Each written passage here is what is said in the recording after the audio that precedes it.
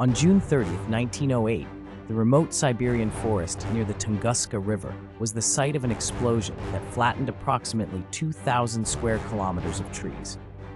The event released energy equivalent to about 10 to 15 megatons of TNT, which is more powerful than the atomic bomb dropped on Hiroshima.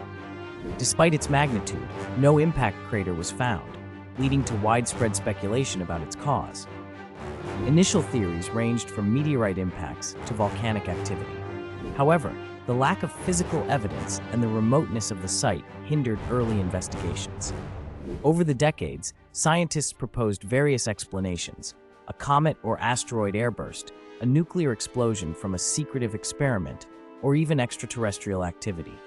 The Soviet government, initially skeptical, sent researchers in the 1920s to study the area, yet details remained scarce for years due to the region's inaccessibility.